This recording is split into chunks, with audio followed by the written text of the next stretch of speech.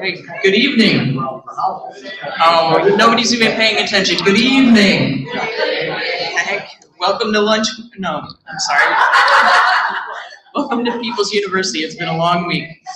I do ask that everybody silence your cell phones now. Sadly, next week is the last class of this series. That's Thursday, January 20th at 7 p.m. Dr. Hale, who's with us tonight, will be teaching that class as well. That's Class 8 Epilogue, Duck and Cover, Is the Cold War Over?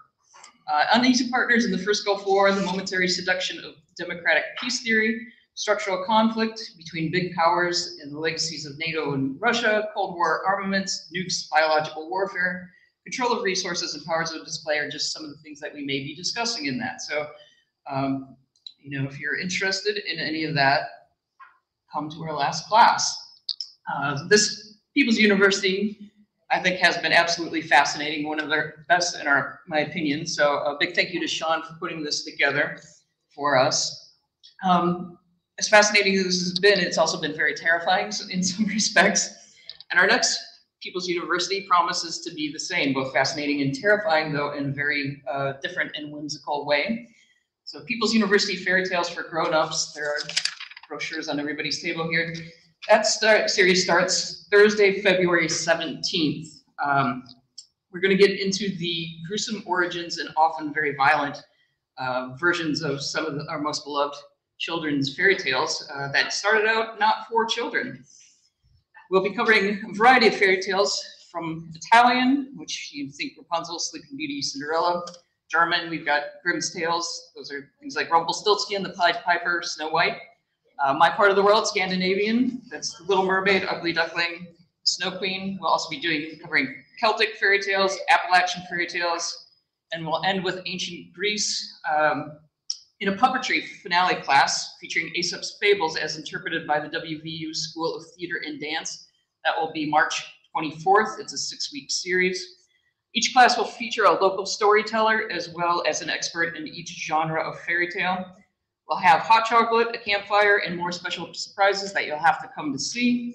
And I have to repeat this. This is not for children. There's a reason the title is called Fairy Tales for Grown-Ups. So that's our next People's University. Starts Thursday, February 7th. Next Monday, we're closed for Martin Luther King Jr. Day. And then the following day, on Tuesday, weather pending, at Lunch with Books, Tuesday, January 18th at noon, John Mueller, author and co-founder of Lost History Associates in Washington, D.C., will be here to tell us about the sojourns of Frederick Douglass in Wheeling, which is part of a larger portfolio of more than half a dozen visits he made across West Virginia in the mid to late 1800s. He actually made several trips to Wheeling, and we'll hear more about that if the weather holds up. John is driving from Washington, D.C. in what may be our biggest snowstorm of the year, or maybe not. So we will know by Sunday whether or not we're going to go forward with that program on Tuesday. That's January the 18th at noon. Okay, tonight's instructor, Dr. Korcaighe Hale, is Associate Professor of History at Zanesville campus of Ohio University. She began her career examining the nature of Irish neutrality policy during World War II and after, as well as European diplomacy in the immediate post-World War II era. More recently, her research has expanded to include use of I skipped a line there, modern popular culture studies. She's currently working on a monograph exploring the historical methods in science fiction. Dr. Hale earned a BA in journalism and history from the University of Montana, a Master's of Science in International History from the London School of Economics, and her Ph.D. in history from Ohio University. Please welcome. I am so tongue-tied tonight. Please welcome Dr. Hale.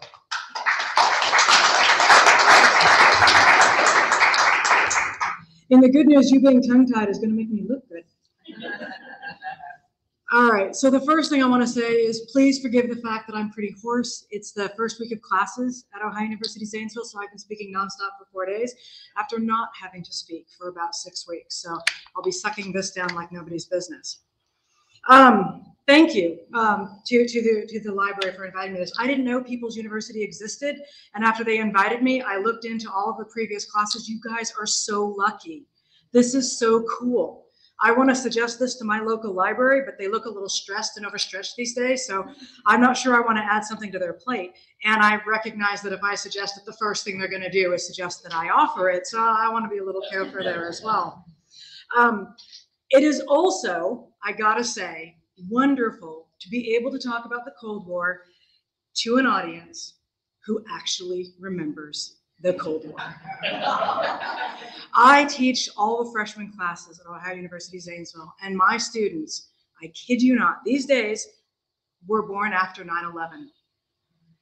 The brand new freshmen, I have some high school students as well. So the brand new freshmen, 2004, they were born 2005-ish. And they don't know what the Cold War is.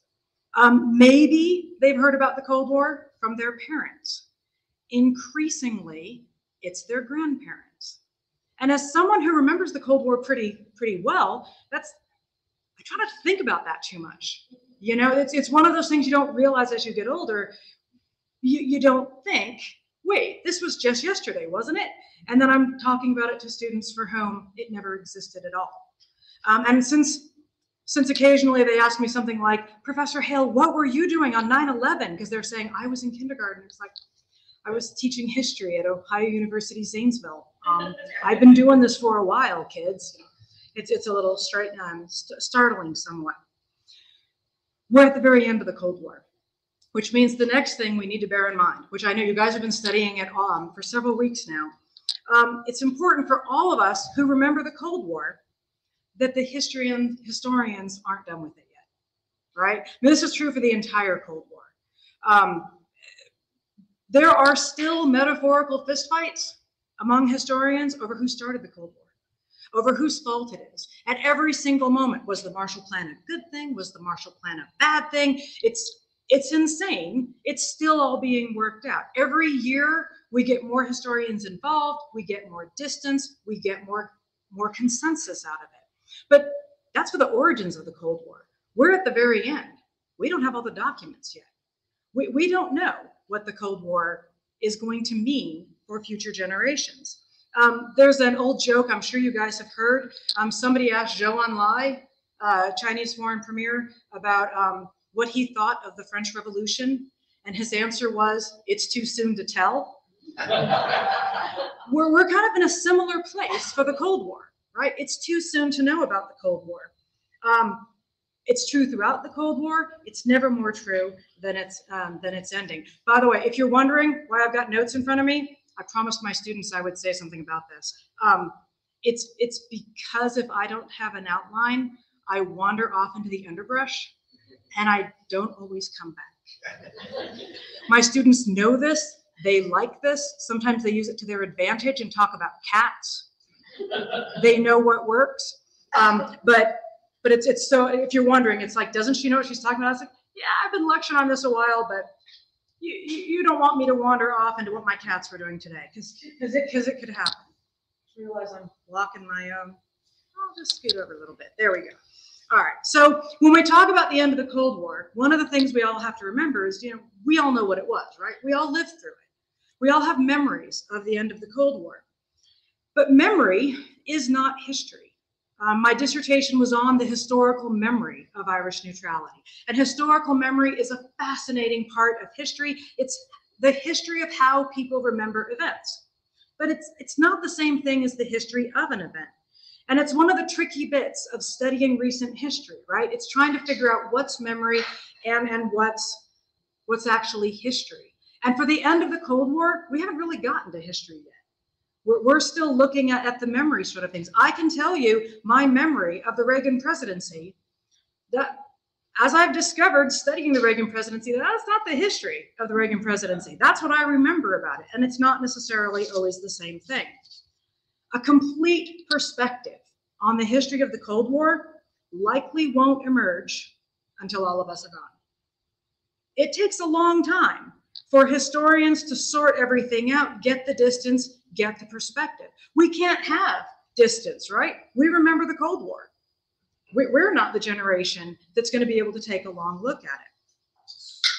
Some years ago, I was at a conference. God, I think it was the AHA in New Orleans. It was a long time ago. But I happened to be in a room where Cold War historians were declaiming that the Cold War was the defining element of the second half of the 20th century. And as a Cold War historian, I was cheering them on. But there was another group in the room proclaiming that that was the wrong interpretation. That in fact, decolonization and the rise of what at the time we called the Third World was actually the defining element of the second half of the 20th century. And it got heated. And I was still a pretty brand new historian. I was not getting into it. But it was interesting to watch. And at that particular conference, maybe a decade ago, the Cold War historians won. But in 200 years? I don't know. I mean, I know that sounds insane, right? But in 200 years, the story of the second half of the 20th century, Cold War might be a footnote. Rise of China might be the big story. I don't know. I was talking to my students this morning, trying to explain historical periodization, and I don't think they got the joke because they're, 17 years old. But I made the point that they need to remember that historians label things. Nobody in 1630 said, well, thank God we're halfway through the 30 Years' War. And they don't think about that, right? Because of course it's the 30 Years' War that's going on. It's like, yeah, but not at the time. So we know it's the Cold War, but in 200 years, we don't even know what they'll call this. Now, this isn't to say all of this and then say, well, I'm done. The Cold War doesn't exist. We're out the door. It's just for us to remember that there's going to be changing perspectives. Excuse me. We need to remember that this is a major event. This is the defining element, certainly of my childhood and quite possibly of your childhood as well. But in 200 years, it might be very little at all. Luckily for us, that's not for us to worry about, right? It'll be 200 years from now. We're not going to know if the Cold War suddenly disappears as a, excuse me, as a historical moment. For us, the Cold War is still the defining element of the second half of the 20th century. It's still probably, hopefully not just for me, one of the most important events that occurred in my lifetime. And today, hopefully we'll get through it today. I know how many notes are sitting in front of me. We got to kill it. We got this. We can kill the Cold War in a day. I went ahead and took a look at Dr. Gaddis's book, since you guys were assigned to read it. And I'm really counting on the fact that all of you have been keeping up with your reading, or barring that, remembering your childhoods. Because I'd really like to start this in the 1970s. I don't want to retell the story of the earlier bits of the Cold War, but we're going to start really in that period of détente, right? The 60s, the 70s, that halcyon days when they're pretending to talk about things and sort things out. And Dr. Gaddis, of course, makes a big point in his book that this is the moment when they start deciding that the Cold War is entrenched and they're just going to be managing the Cold War from here on out. And that's not a bad interpretation of what they mean, right? When we say, well, the Cold War is going to happen, we just have to figure out how best to make the Cold War work. And you can argue, and of course, remember, this is when I want you guys to go back to your childhoods and your teenagerhoods, and I am not judging anybody by their looks in here, but for me, it was my teenagerhood, right? And we can take a look at it and say, okay, I can see the Cold War as something to be endured. As a kid, I certainly didn't think the Cold War was going to disappear. And if the Cold War was going to disappear, I grew up in Seattle and we were a first strike target, and I lived within sight of an air base. Trust me, I didn't want the Cold War to end because it wasn't assumed it was going to go peacefully. We all thought we were going to glow. We were given the math in school for exactly how long it was going to take for the blast that was going to hit the major Boeing plant in downtown Seattle to get to my suburb. We had 3 minutes. I tell my students this at Ohio University Zanesville, and they're all just like, what? And it's like, sorry, that was the Cold War. We knew exactly how long we were going to live after the nuclear bomb hit Seattle. And we were pretty grateful we were in the first strike zone after watching The Day After in 1983. I was really grateful that I was going to be melted. And I'm certain that some of you guys are in the same sort of boat. I make my students watch that movie. It's like a little bit of torture. Hey, let's watch The Day After. Let's go for it. And then the ones who think that was cool, there's some British ones that make The Day After look PG. I mean, like really calm. It's like, you like this one? I'm not going to describe the British movies, but wow, they take it to that next level, like anarchy in the streets sort of thing. Excuse me. Let's go back to détente. See, this is why I have notes in front of me. Right there. Day after is nowhere on this page. That's just me wandering off into the underbrush. You must guard against this. When we're talking about détente as kind of this period to be endured, bear in mind, in the 1970s, you guys know this, right? Nobody was thinking about ending the Cold War. Everybody's a little preoccupied at that point. The United States still dealing with Vietnam and trying to get out of Vietnam in the early 1970s.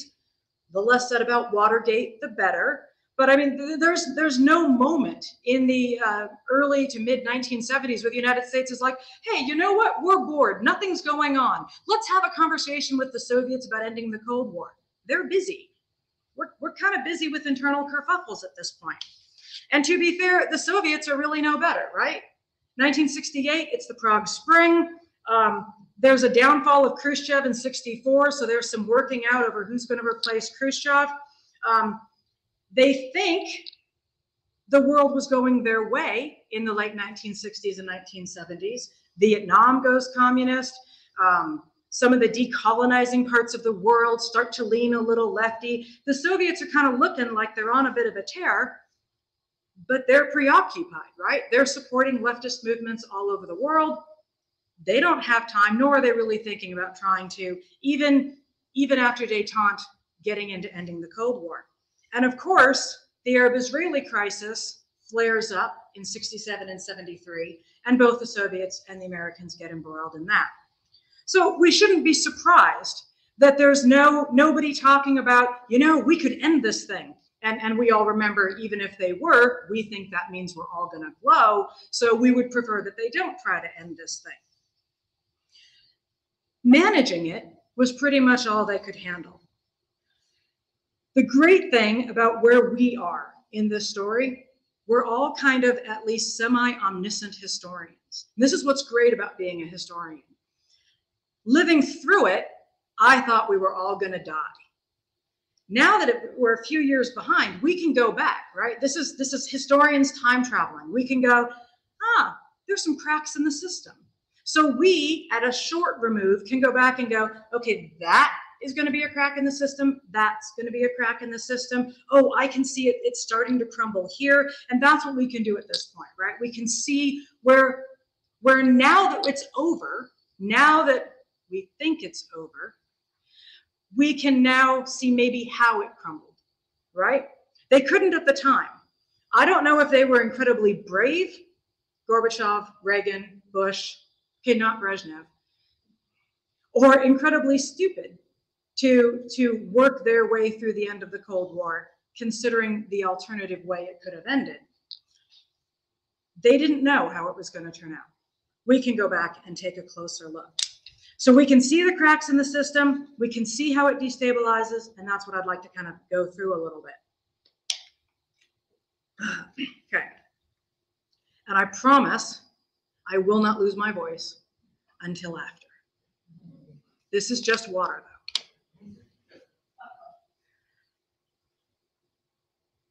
The other thing that my students laugh about, it's not moving. I am not a Luddite. In a previous life, I worked for Microsoft. That's not your fault. I forgot to pull up the. Okay, thank you. It's okay. Bearing in mind, I worked for Microsoft explaining to people that Windows 95 wasn't as bad as they thought it was right after it was introduced. So that tells you how long ago it was. But I can't say I love teaching with technology. But I don't know if you've heard about this, COVID thing that's been going on. And I've been teaching to a camera for 2.5 years now. So whether I like teaching with technology or not, it appears to be the future from here on out. All right, so what I want to do is talk about what the Soviet Union looked like before Gorbachev came on the scene. Then I want to talk about more or less the international situation before Reagan came on the scene. Then we'll toss those two into the mix. Then with time's going to stop, and I'm going to have enough time to do all of this. Then we're going to kill the Warsaw Pact. And then somehow I doubt we're going to kill the Soviet Union tonight, but I can be optimistic. Sure, we can. You've already noticed I talk really, really fast, which tends to be helpful. Except, you know, interestingly enough, my students aren't too fond of how fast I speak. It turns out it's a little hard for them to take lecture notes. Serves them right for not doing the reading. All right. So, as you can see from my slide, in the Soviet Union, the people running things before Gorbachev came into town were collectively known as the Old Guard.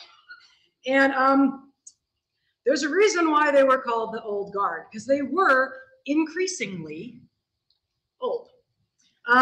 There's an apocryphal story. One of my colleagues down at Athens, he's a Sovietologist down there, used to say, and I haven't been able to find any reinforcement of the story that he used to tell us, which is why I call it apocryphal. I don't have evidentiary support for it. But the joke was that in the 1970s, they had to install an escalator at the main viewing stand for the Soviet military parades because the leadership of the Soviet Union could no longer tackle the stairs. Now, I don't know if that's a true story. It's one of those things that might illustrate a truth, whether or not it's actually a true story and they actually had to install an escalator. But Brezhnev was born in 1906, and Andropov was born in 1914, and Chernenko was born in 1911. So the three guys running things in the 70s and then in the early 1980s were all born before World War I.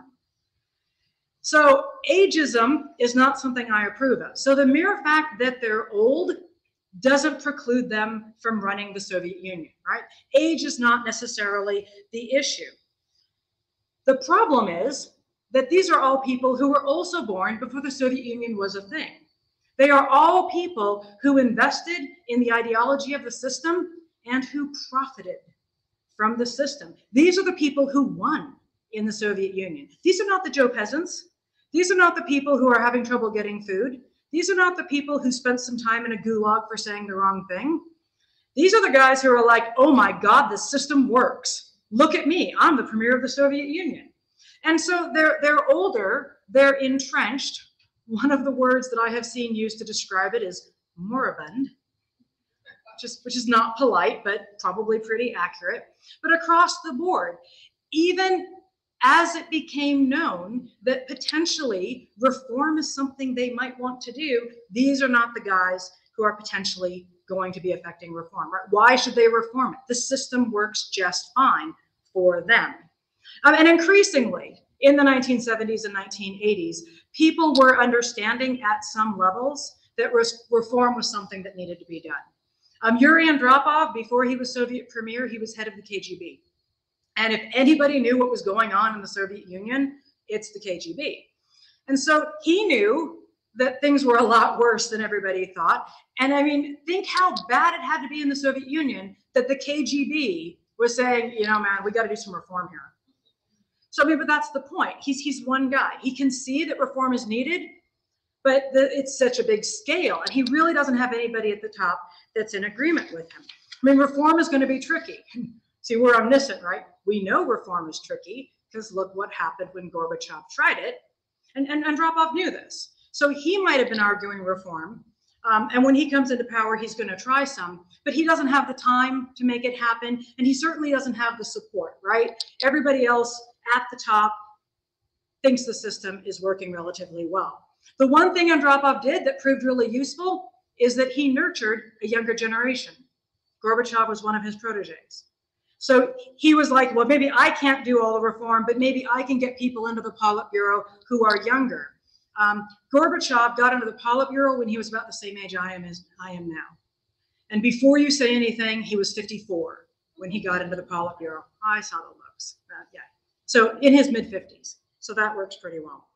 So that's one thing, right? Old guard, deteriorating system, a perceived need for reform, no real anxiety to do the reform. Another aspect for the Soviet Union is the fact that the promise that they had been giving people since the revolution broke out was increasingly seeming hollow, right? Revolution breaks out in 1917. In the 1920s, they're saying, hang in there, tomorrow will be paradise. In the 1930s, they're saying, hang in there, paradise is coming. They could argue that World War II took it back a couple of steps, but by the 1970s, people are starting to realize that paradise might not be coming. So that hang on a little bit longer isn't really selling it to people. It's been too many generations. There have been too many people. There's a marvelous book whose name escapes me, sorry, but some historians compiled a list of Soviet Union jokes back in the day.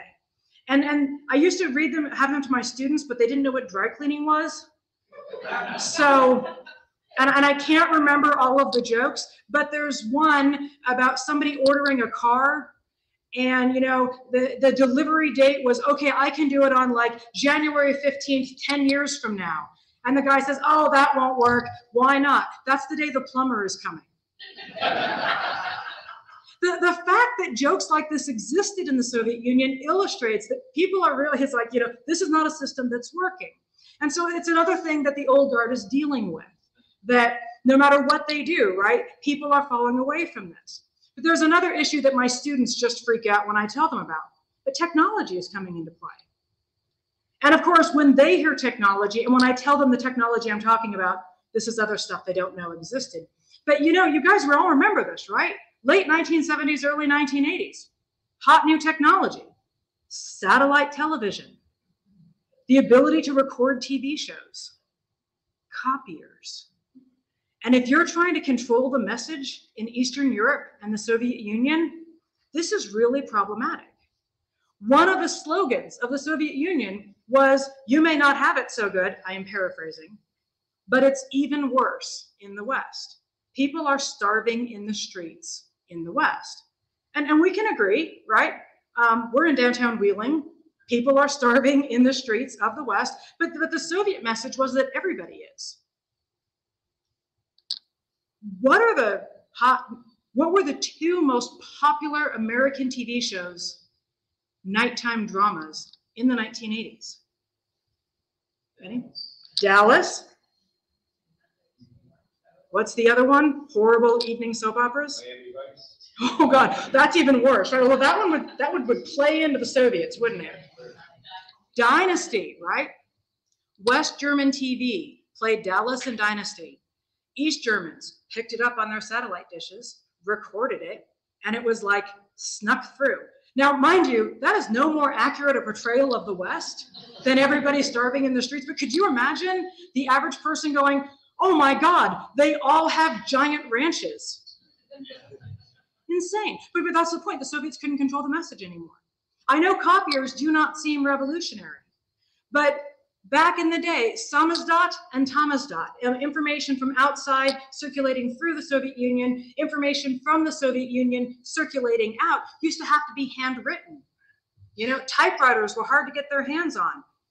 Copiers, which were also somewhat controlled, but I know I certainly appreciated when copiers came into existence, and I may not love computers, but I remember typing papers on a typewriter, and I gotta say, I do prefer computers for typing papers. I am not certain I would have become a historian if I'd had to type my dissertation on a typewriter. I don't think my patience would have gotten me through 400 pages of that. But it's another way that the Soviets can't control the message. So, the picture I'm trying to give you here is that they're hanging on a knife edge. They're potentially crumbling. There's an awful lot of cracks in the system. And Dr. Gaddis in his book suggests that it's a sand pile, right? The right amount of movement is going to send it collapsing. Hold on. Just because they're crumbling from within doesn't mean the rest of the world could see it. When I was living in England, I picked up some CIA estimates books. I don't have them anymore because they were really big and I was not paying to ship them back to the States. But in the 1980s, the CIA tried to, estimate how much the Soviets were spending on their defense. And the assumption was that they were spending about the same amount of their GDP as the Americans were of our GDP. And it also estimated that the Soviet GDP was about the same, right? Because they don't know. There aren't numbers. We know now that a lot of those Soviet military parades had mock-ups in them. So not all of the missiles were actually operating missiles, but the CIA was, counting missiles and guessing. Outside the Soviet Union, it's kind of opaque. So, I mean, I can say now, it's like, oh my God, they were crumbling. They were so close. But in the 70s and 80s, there's really nobody outside going, you know, if we just push them a little bit, they're going to implode. So internationally, they still looked pretty strong. And so that's what we're going to, so it's a chimera, but they look good. And then I take a deep breath and I drink more water because, oh my God, it's getting a little, will be fun.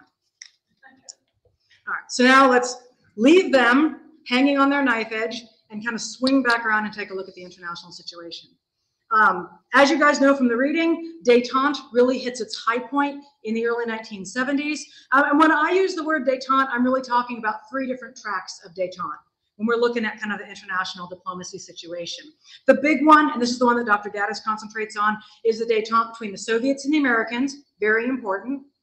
But it's important for us to remember that one of the reasons why the Soviets and the Americans are talking is because of the second track of détente, which the Americans and the Chinese saying, you know, don't we both kind of hate the Soviets right now? Which is another valuable, you know, tack for détente. I'm not sure the Soviets would have been quite so happy to talk to us if we weren't already talking to China. You know, suddenly it becomes a little 3-way. That is not the phraseology that I meant to use, and I apologize for using that particular word, but I haven't used a swear word yet. And if my students are watching this, they're going to be very impressed that I haven't actually used a swear word yet. I've bit a couple off while talking. So the talks between the Americans and the Chinese are another important track because it's kind of a counterbalance to the Americans and the Soviets. There's a third track of détente that's going on that's much more lower level. But in the 1970s, we also have European powers talking to other European powers. These are cultural exchanges. These are smaller economic talks between Western Europe and Eastern Europe. They're not about the end of the Cold War. They're not about arms limitation talks. They're about ballet companies going from place to place. They're a lot lower level, but they're a lot more integrative and much more longer lasting. But I mean, it's another level when we're talking about détente. There's an awful lot of conversations going on that are all going to feed into the end of the Cold War somewhat. But as you guys know, détente has that high point and then it slows. And for lots of reasons. You know, Vietnam is going, you know, the agreement when the Americans get out of Vietnam is starting to unravel, and Vietnam goes fully communist by 1975. The civil war in Angola is getting huffy in the mid-1970s. We've got the Ethiopian and Somalia war going on. So, you know, this isn't necessarily flaring up in Cold War tensions, but we are going to see an increase in the proxy wars of the Cold War. And I know that it was Dr. Gorby, right, who talked about the global Cold War. I'm talking about the various proxy wars. So that's going to be a thing, certainly as well. But before détente fades away completely, there's this last gasp.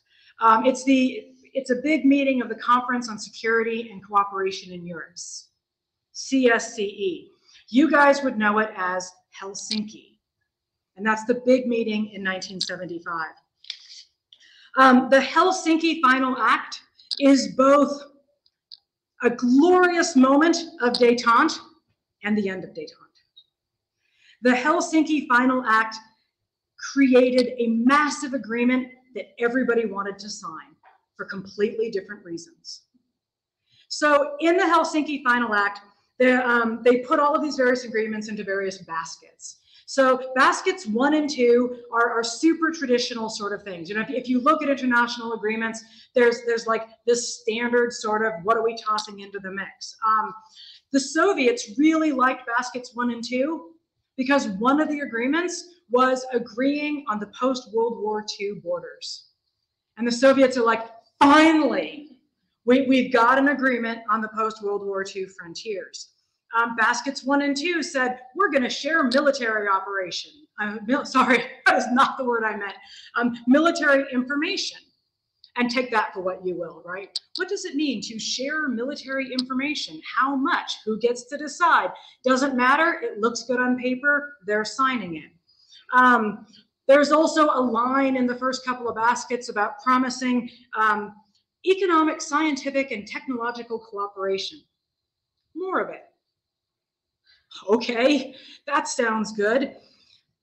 Everybody's signing on. And the Soviets really liked that frontiers thing. Basket 3 was the human rights basket. You guys remember this from the Gaddis book. They pledged themselves to allow closer contacts between peoples and greater respect for human rights. The Soviets weren't the only ones who were like, you know, we do stuff in parts of the world where that might not suggest that we have a close relationship to human rights, but we'll sign it anyway. The Soviets had no idea what they were potentially opening up by signing that, right? Everyone wanted the signing of the Accords. The human rights clauses gave them a little bit of pause. And for the Soviet Union, these clauses, those human rights clauses, provided a mechanism for criticism of Soviet rule. They signed on to it. They said, we're going to have greater openness for human rights, greater respect for human rights, right there on paper. And as dissidents gained in size and number and prominence, technology making it more possible for them to get the word out, citizens of Warsaw Pact countries, citizens of the Soviet Union are going to use the Helsinki Final Act to put no fine point on it, to paint the Soviets into a corner somewhere, right? You signed greater respect for human rights. Soviets ended up with very little room to maneuver because they'd signed on to this particular deal.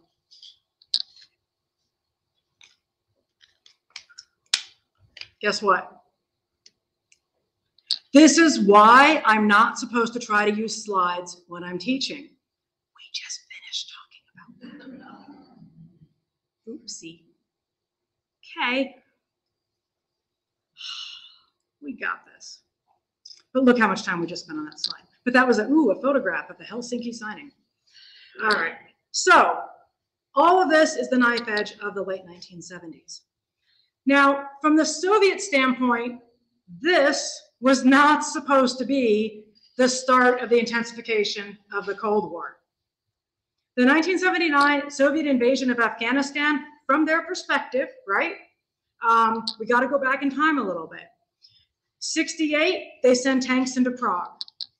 Nobody says boo when they put tanks into Prague. To be fair, 1968, America was completely preoccupied. We were way too busy to get huffy about Czechoslovakia.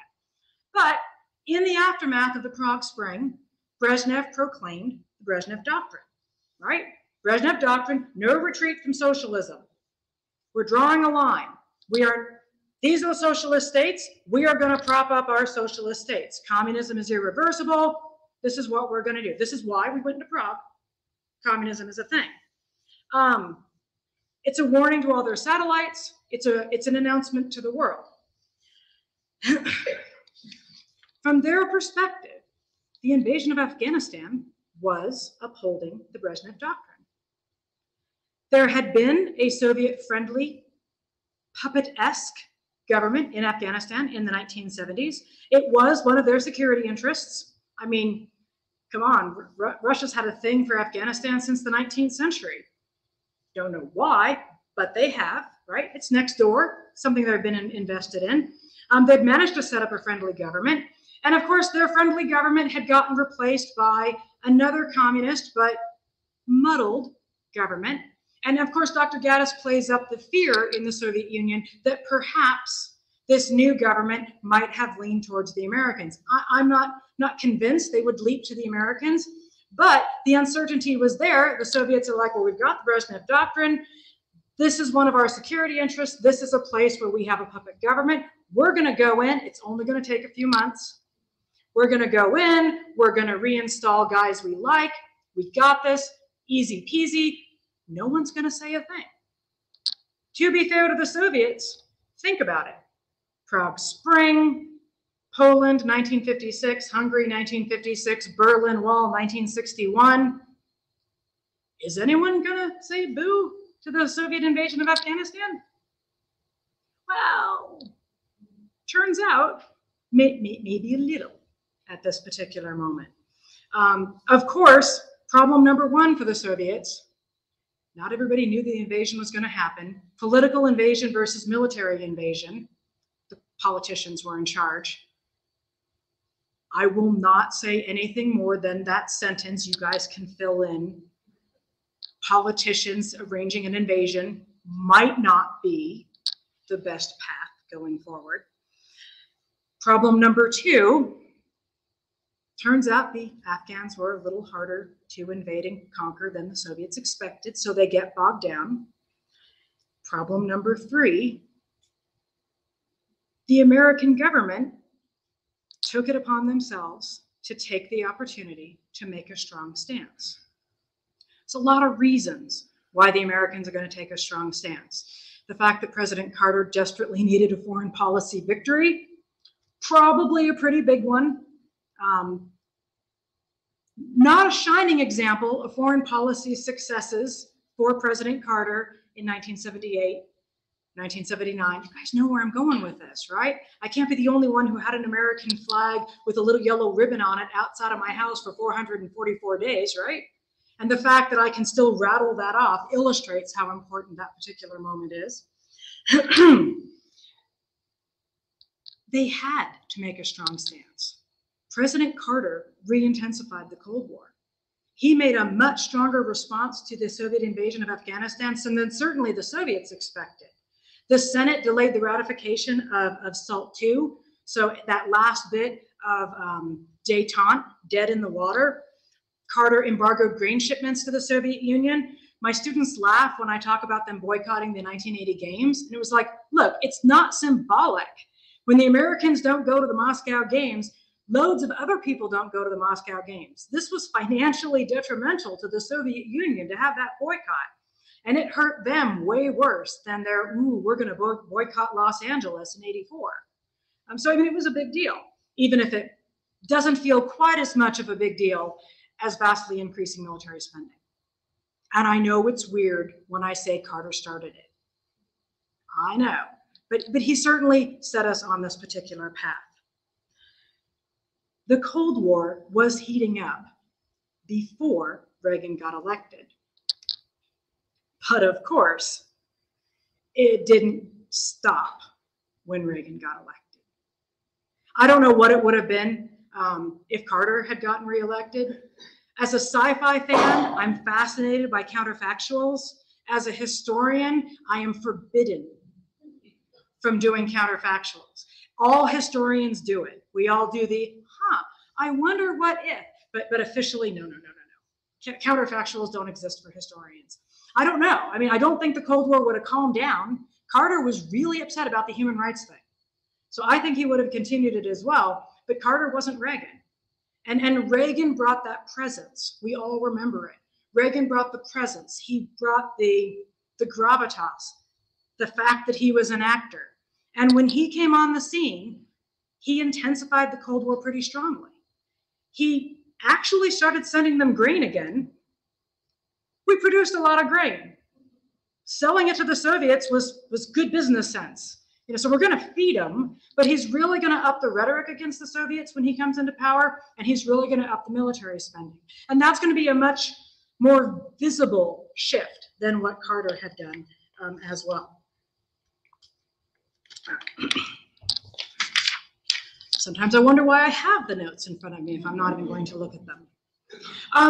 SALT II was already pretty much dead in the water, but Reagan made a visible commitment to not trying to engage much in the way of any sort of additional arms limitation talks. I know he gets into the START treaty talks later, but that was largely seen as symbolic. The point was, no, we're not talking to them. We are doing, if anything, pressuring them. If we look at, okay, so up to the military spending, up to the rhetoric, this is the evil empire years. Deploying Pershing IIs in Europe, that's not a warm and fuzzy sort of thing to do. Stepped up interventions against lefty-leaning governments in Central America. We hopefully all remember the invasion of Grenada in 1983. That sort of thing. But all of it, I know a lot of it looks like posturing, but it's all, very visible, don't you even try anything, Soviet Union, we've got your number, and it's going to work. It's for my money, it was risky at the time. We're omniscient. We know it turned out okay. We know it was all right. But in 1983, I don't think anybody in 1983 was going, oh, well, thank God they're destabilizing the Cold War. I'm sure this will turn out well. I mean, it was really scary in 1983. Much of that has to do with Reagan's actions on board. Brave of him to destabilize the Cold War in this way. Of course, what's the big thing that he does symbolically? There we go. Strategic Defense Initiative. You know, I think we're still funding that. Probably. Pentagon bureaucracy has no way. The last time I checked it out on Wikipedia, I don't know how many trillions we've spent on that. We don't have it perfected quite yet. I'm sure we will, just give us a little bit more time, right? But SDI was a big deal. There's a lot of apocryphal stories about the creation of SDI. This has got to be wrong. Someone suggested that he had watched some sci-fi thing and thought it was real. I don't think that one's true. But what I've heard from more than one historian is that he'd heard scientists talking about something along the lines of, wouldn't it be cool if? And he kind of took that and ran with it and went, well, maybe we should try to make the if a reality. But at the time he's suggesting it, it is a gleam in someone's eye.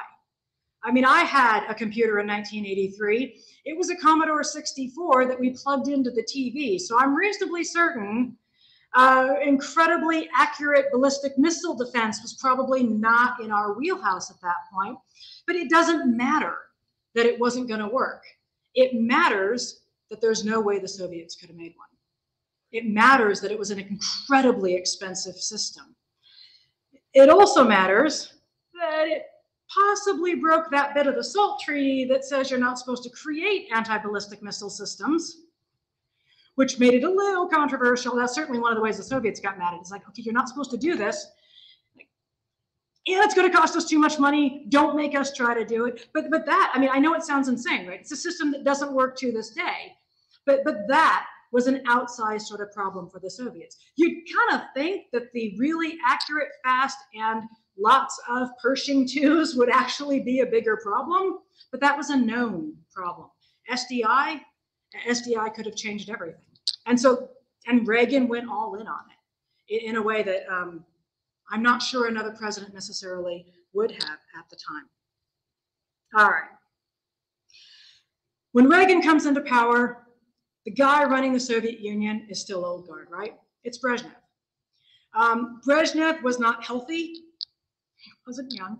Not saying that being older automatically means you're unhealthy, but Brezhnev was not terribly healthy. When Brezhnev croaked, the guy who replaces him is Andropov. Andropov means to be a reformer. Andropov is dying of kidney disease during his entire tenure. When he died, before he died, he left instructions over who he wanted his replacement to be. He wanted Mikhail Gorbachev. But someone arranged for that not really to be known because the old guard didn't want Gorby. The old guard wanted the old guard, which is how we got Konstantin Chernenko, who was not in the hospital the entire time he was premier, but he was sick with emphysema. And he made it, what, was it 13 months? I think he made it in power. And of course, the negotiation was Chernenko will be premier and Gorby will be deputy premier. But in 83, 84, I mean, there's this quip that Reagan makes, right? I want to talk to the Soviets, but they keep dying on me. Which, come to think of it, isn't the most politic thing he could have said. But I mean, that's the point, right? It's the old guard. And it's the old guard certainly not being in a position where they're going to necessarily talk to Reagan. And Reagan could quip like that, right? It's a perfect moment for Reagan. He can say he wants to talk to the Soviets without really ever having to do much talking to the Soviets. So he can go, well, I'm willing to talk, but they're not around. But it means that when Gorby comes into play, you know, Reagan's going to have to put his money where his mouth is, because now there's somebody who's going to be willing to talk. All right. One of the things I love about Dr. Gaddis is that he took a very Americanist approach in his book. And technically, I have a Ph.D. field in American history. You know, 30 years ago, they make you do 4 fields. And since I got my graduate degree overseas, I did not get the memo that you could have overlapping PhD fields. So I have colleagues who got a field in American political history and a field in American social history and a field in American foreign relations. Their exams were easy peasy, right? Because it all overlapped each other. And so I just kind of went, oh, well, I guess they have to be different fields. So my fields are modern Europe, Soviet Union, Middle East, and U.S. foreign relations. Not a pleasant exam situation. So when I was rereading Gaddis for this, it was like, well, thank God I don't have to talk about the Americans. You got this. And besides, did you guys not all live through the 1970s and 1980s by and large? Yeah, you know the American history. I was lecturing on the American Revolution this morning, and I tried, and I'm really hoping my students found this funny, about how we weren't going to do an order of battle history on the American Revolution because I was reasonably certain they all knew who won. And even as I said that, it was like, God, I hope that you guys all know who.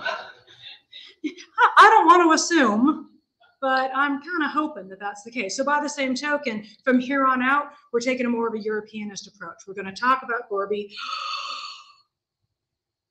Thank you. Oh my. I'm not going to say any swear words. I really want to, though. Okay. Oopsie. All right. Gorbachev comes into power trying to fix the problems of the Soviet Union. He knows that reform is needed. Like his mentor Gorbachev, what he wants is moderate reform. And so in 85, 86, when he's first in power, that's what he's trying to do. There is the first wave of reform is something they call the Law and Order campaign. The catchphrase for it is Ukraine. The reason why you guys are saying, wait, I've never heard of that, is because, oh my God, it was not successful. You can see why. They start with an anti-alcohol campaign. They cut down vineyards. They tripled the price of vodka. The point was, everybody get back to work. What is this with absenteeism? Come on, Andropov was KGB. Of course he's going to start with a Law and Order campaign. But this is small-scale reform. It's like, well, if we can get everybody back to their jobs and working, we can turn this ship of the Soviet Union around. It doesn't work terribly well. He tries to do the Law and Order campaign, and he gets some of the younger reformers into office. He appoints people to the Politburo like Edward Shevardnadze, who's going to become his foreign minister, and I'm certain he regretted this later, Boris Yeltsin, who seemed like a young, engaging reformer on some level. This is what he's doing in 85 and 86. And yes, I am speeding it up and not giving you fun stories because now I know what time it is. Good. What does going over it mean? Okay. All right. And this is when I say, you guys know I live in Zanesville, right? I gotta drive, but that's all right. That's all right. All right. He's trying to reform internally. At Chernenko's funeral, he makes the really strong suggestion to the other Eastern European leaders that they too might want to reform internally. He's arguing that we can fix the system from within. And near as we can tell, and I've read some of his memoirs, he really did think they could fix the system from within. He believed in the system. He had been at university during Khrushchev's thaw. He had been part of that moment when there was just a tiny little bit of openness in the Soviet Union. He benefited from the system. He, in his mind, he's probably thinking, and no, I know it's not appropriate for historians to imagine what other people are thinking, but it seems like he was thinking that they could maybe get back to something like the period of Khrushchev's thaw. He told them, you can go your own way. We won't send in the tanks. And understandably, the leaders of the Eastern European country was not necessarily going to take his word for it. So they weren't leaping to reform, and they were more old guard than that as well. Gorbachev wants to not have to spend so much in the Cold War. Gorbachev wants to get out of the war of Afghanistan. He wants to undertake moderate reform. What puts paid to his moderate reform? What happens in the Soviet Union?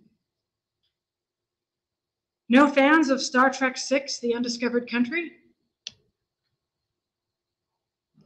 Which is a metaphor to the collapse of the Soviet Union. Come on, Star Trek's always been political, whether we like it or not. Chernobyl. The explosion at Chernobyl put paid to, we're going to do slow and steady reform. When Chernobyl exploded, the Soviet leadership tried to keep it secret, which lasted right about in time the radioactive clouds hit Scandinavia. You can keep it secret, you can't prevent the radiation from going all across Europe. And once the radiation spread beyond the bounds of the Soviet Union, they're stuck. I mean, he's got to step up the rhetoric. He's got to step up the reform. The old school Soviet way of doing things isn't going to work anymore. And I know it's insane, right? You're like, what would Chernobyl do? But remember, they can't control the message. Chernobyl went around the world. I can't be the only one in this room who watched the incredibly disturbing and detailed TV series recently on it. I don't think I needed a graphic recreation of Chernobyl, but it was a really good TV show all the same. In the wake of Chernobyl, people in the Soviet Union started calling for more transparency, especially when the investigation made it really obvious years of incompetence and neglect. And so this is when you start hearing about glasnost and perestroika. So many fun stories, you're not kidding. Sniff. All right. Glasnost means openness. Gorbachev instituted a series of public debates suggesting an opportunity to widen the conversation regarding reform in the Soviet Union. Openness may have been what it was called. It wasn't true freedom of expression, right? You couldn't necessarily just say anything. Gorbachev and his ilk were deciding the limits of the debate. So I don't want you to think that, suddenly it's, the British guys on the street corner on the soapbox saying whatever crazy thing comes to mind. It was still constrained somewhat.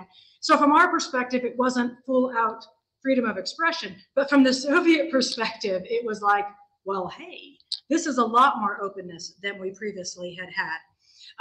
One of the reasons we think that Gorbachev promoted this greater openness is because he was a true believer in the communist system, right? So he's thinking, we're going to have a marvelous dialogue, and at the end of the day, we're going to win. Which was it's an optimistic view, don't you think? Kind of naive, but there we go. That's what he's thinking. We can have the debate because we're going to win at the end of it. And this is a key moment because he's allowing the debate. And it's really impossible to overstate that. It's going to be another key moment later when he doesn't send in the tanks. And previous leaders, I'm not certain they would have made the same decision. I mean, Khrushchev promoted openness. Khrushchev did not keep his job. Although, to be fair, Khrushchev was the only Soviet premier who actually got to retire. So that's nice in a way, if you can call house arrest retirement, but you can. It's a nice dacha, he wasn't in a prison cell somewhere. But this is that moment, right? We can start talking about it. Perestroika is the economic restructuring, trying to do kind of capitalism light. Gorbachev can show Soviet historical precedent for both of these things. He can go back to the thaw for openness. He can go back all the way to the new economic policy of the 1920s. Lenin did some proto-capitalism right at the start of the Soviet Union. So he can say this is part of the Soviet tradition. He can argue this is going to fix the Soviet Union. He can probably even believe this is going to fix the Soviet Union. It's also important at this moment that as he's undertaking reform, he can argue to the other Eastern European countries, this is what we're doing. You guys should probably affect reform as well. Now, in the Eastern European countries, all the problems in the Soviet Union are also problems in the Eastern European countries. They're dealing with economic stagnation. They're dealing with political corruption. They've got an old guard at the top who are fully invested in the system. The leaders of the Eastern European countries were not popularly elected by their people. They were put in power by the Soviets. Erich Honecker does not want open elections in East Germany. He's not an idiot. He knows how that's going to go for him. So when Gorbachev says, we're doing reform, you should do reform, he's not getting a lot of, you betcha, we'll get right on that, sir. They're getting a, we're not listening, we're not going to do this. But that doesn't mean reform isn't happening, right? It's just not happening at the top. The reform is going to be grassroots reform. And this is something, when we talk about, like the cracks in the system, the cracks in the Eastern European system also predate the 1980s and the end of the Cold War. We all remember this too. When the Soviet Union extended their control over Eastern Europe, each of the countries essentially got a different deal from the Soviet Union. It's not a monolith, right? Their control in East Germany is a little bit different than their control in Poland, than their control in Czechoslovakia. I don't want to make it sound like it's completely negotiated agreements, because that implies way too much agency on the part of the Eastern European countries, but everybody got a deal. Poland, for example, got a really good deal out of their 1956 revolution. They got to keep the Catholic Church, for example. They got a little bit more autonomy. They had a little bit more openness in Poland, right? Their people could travel a little bit more than, say, I don't know, East Germans could travel. They were a little bit more constrained. So Poland got a little different of a deal. Poland's going to be our poster child for people working things out in Eastern Europe, because Poland got a better deal in 56 and Poland erupts in 1970. And as you guys know, Poland erupts again in the late 1970s. This is incredibly problematic for the Soviet Union, because who's rising in revolt in Poland? Working class. There we go. That's tricky, isn't it? Vanguard of the proletariat. Vanguard of the proletariat. When it's the Prague Spring and it's those college students, be getting a little mouthy, you can say it's those pesky intellectuals, but oh my God, when it's literally shipyard workers, really hard to spin that one, especially when it's shipyard workers who want their own union. It's like, how do you say that this is not the heart of what the solidarity of the workers are all about? In 1970, they paper it over, they imprison some people, they kind of get some deals. In the late 1970s, this is a moment where there's this shining moment of reform. For about a year, solidarity exists. People are happy. There's some opening up. The Catholic Church broadcast services on Polish TV. Think about the technology, the openness. This was amazing. And then a rumor got spread that the Soviets were going to send in tanks. Hey, in 1981, it's still Brezhnev. It could have happened, right? He'd just invaded Afghanistan after all. We don't know. Brezhnev doctrine's still in play. And so, of course, the Polish government says, maybe we should do martial law. Let's not risk Soviet tanks. And I know it sounds insane that they undertook martial law potentially to avoid a worse fate, but that was part of the argument at the time. Martial law kills, that constrains solidarity, imprisoned, not killed. See, signs of progress all over the place in order to prevent Soviet tanks. But when we talk about cracks in the system, that's why Poland's our poster child.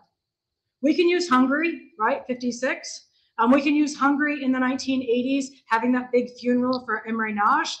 That's a big moment, bringing him back onto the stage. I was going to say table, and then I was going to say stage, and I came this close to saying stable. Because that's where we are in the evening somewhat. I am there, excellent. All right. I know you say that you guys have gone over, and I really wanted to get all the way to 91.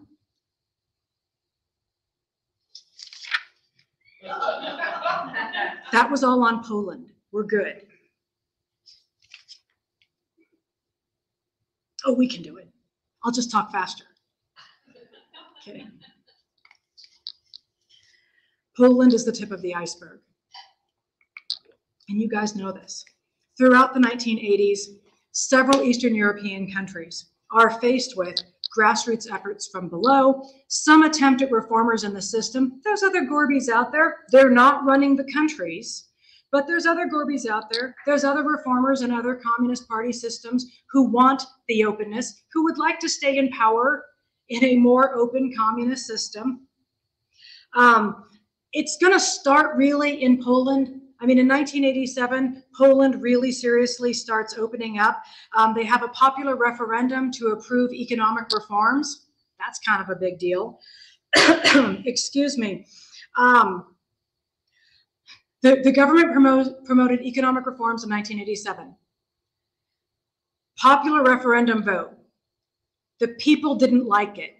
The government tried to impose them anyway. Protest strikes break out. I mean, that's the point, right? The legitimacy of the governments is no longer in the hands of the governments. The Soviets will no longer prop up the governments. The legitimacy is shifting to the people.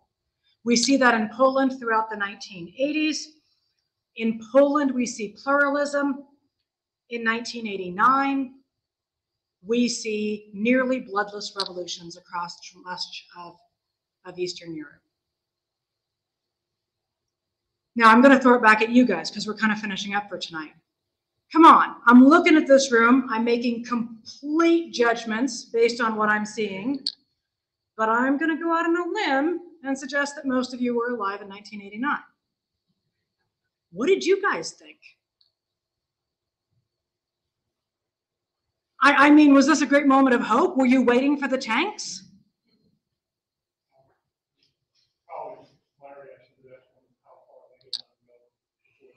Before there were tanks? I mean, now we can look at it a great period of hope. In 1989, I was working in Germany. I was working for an American university in Munich. Okay, so we had a tour that went to Czechoslovakia. I was in Prague when Warsaw Pact made his speech there in downtown Prague. I was an American visiting there at the time. Wow. And I wasn't waiting for the tanks to come in. It didn't, if you knew I'd got to travel to some of these East Bloc countries, Czechoslovakia. I went to visit the DDR, okay? And the whole thing about it is their system, even though they were promising a lot, it didn't work. The whole thing about if I wanted to buy a car and I lived in the DDR, which was the best of the Eastern Bloc countries probably,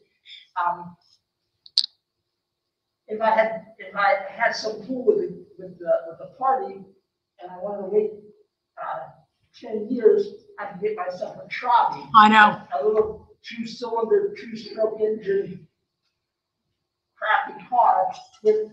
I'm the crew dog in West Berlin. They're driving Mercedes and BMW. It didn't work. Right. And well, that's what happened. That's the people in those countries that eventually said, and Gorbachev was wise enough to say, maybe that's not the truth, but the way I felt about it, maybe Gorbachev said, hey, this doesn't work. Right.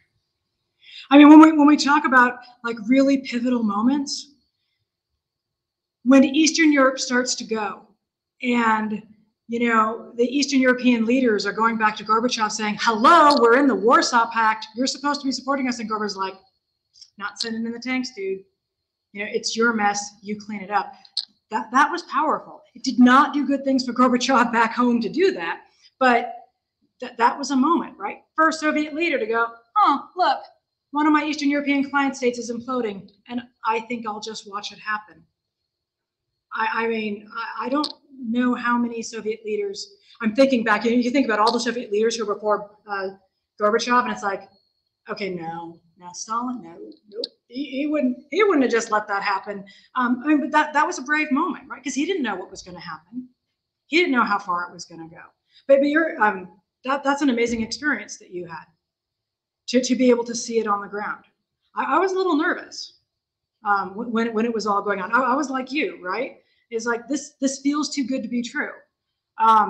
When I was a grad student down in Athens, one of the people that I was at school with had been one of the student protesters in Leipzig. And the tales that she had of how exciting it was and how scared they were doing the student protests in Leipzig because they didn't know what the future was necessarily going to hold going forward. How are we doing on the live stream? Okay, I was just checking. Oh, excellent. I don't know how many. Well, that's cool. The more the merrier on some level. Don't tell me how many there were when we started. That probably won't be any good for my ego at this point. All right, so how about this? Since it's 8:10, next week, we'll kill the Soviet Union. We'll kind of jump ahead of it.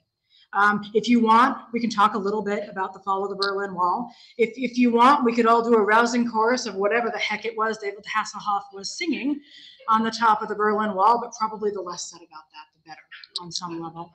And then we'll kind of look at the aftermath of it, right? And, you know, when I started this saying, you know, we're not talking about history right now, we're talking about memory and we're talking about the contemporary world, you guys know that goes doubly true, right?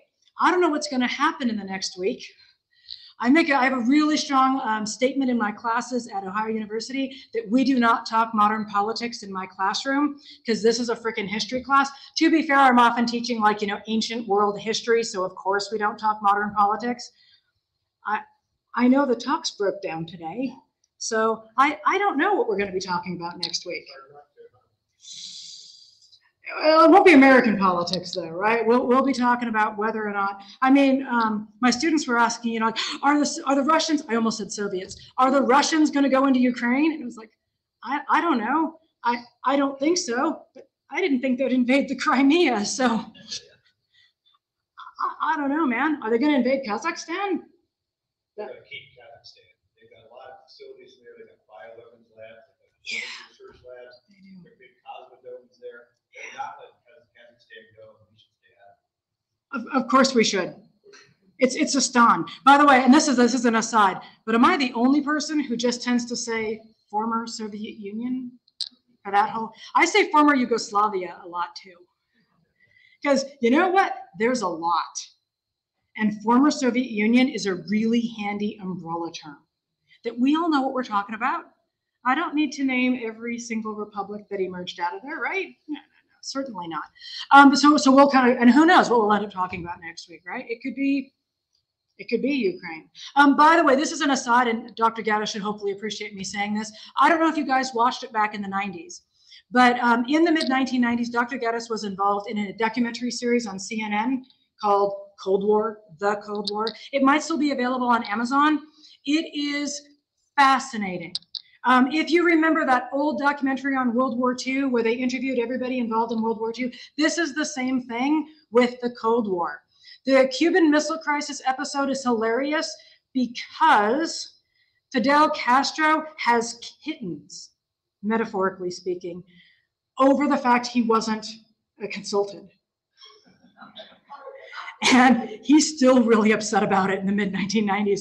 And so, you know, they're interviewing him and he's just like going off on the interviewers. My students really enjoy that. But it's like 24 episodes. And I mean, it is really cool. It's talking to George Kennan. It's talking to Clark Clifford. It's talking to Gorbachev. So, I mean, if you're thinking after this series, you really want to do a deep dive into something else, that CNN series is really good. And this is when we go to questions, right? Oh my God, I'm so sorry. I'm keeping you guys. Anybody has anything they want to add? Questions, comments? Yes. We found the data to protect Western Europe. Did the Soviet Union actually have no plans for invading Western Europe? I mean, that's where our money is. No, but they were really, really worried about us invading them. Yeah, they had defensive plans. Did they have defensive plans? I mean, were they going to invade? Did they have defensive plans? Not that I'm aware of. They told us that. I mean, bear in mind, remember, Soviet Union, see, I almost said the word I wasn't going to, has a great deal of territory. So, you know, they don't have to have an offensive plan, right? I mean, what has been their plan every time they've been invaded? They just start backing up. I mean, Napoleon, World War I, World War II, I mean, it's a tradition at this point.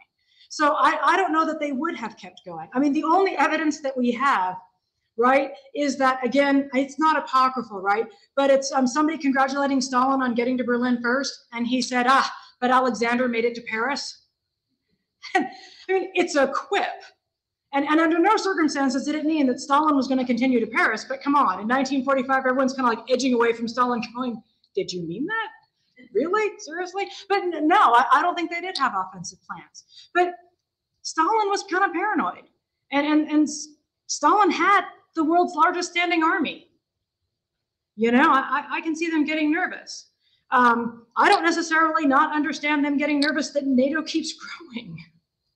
You know, NATO's not as small as it used to be. You know, NATO's a little bigger. NATO keeps edging up closer to the former Soviet Union. We did once sign an agreement saying we would never make it bigger. We did sign that agreement with a country that doesn't exist anymore. So technically, we're not breaking that agreement by expanding NATO. It is causing some kerfuffles, however. And I'm still not exactly sure what NATO's doing these days. Yeah. It's like we had lost, we've been comfortable with Mexico joining the Warsaw Pact. I don't have an answer for that because in my head, I went to the original Red Dawn movie. I'm a child of the 80s and I'm thinking, well, you know, we probably wouldn't because, you know, they're just going to parachute in and take over Colorado. I don't know. I mean, it's another counterfactual, you know. The difference is, of course, right, we have moats. I mean, our position as United States of America is nearly unique. We can see everybody coming, which is why Red Dawn was so scary in the 1980s, because it's like, okay, that's how somebody gets in, right? They come in from the south. Notice how nobody's worried about Canada. But that's another way they could go. But we've got the Atlantic, we've got the Pacific. Russia doesn't have the Atlantic and the Pacific. I still am not necessarily comfortable with the place, but I do recognize that their security concerns are not the same as our security concerns. They don't have our moats. You have a lot of frozen water, though. Okay. It's slowing down. Yeah.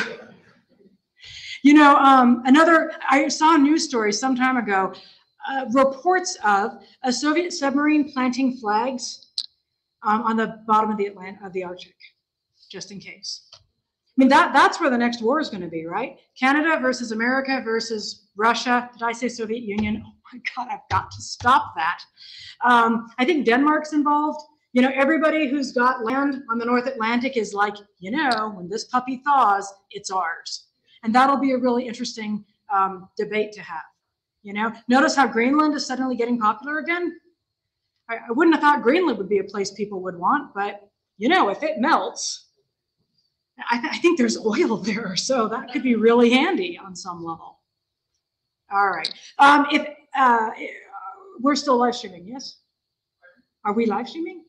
Yes. Are we done? I think this would be a good stuff. See everybody next week. Thank you.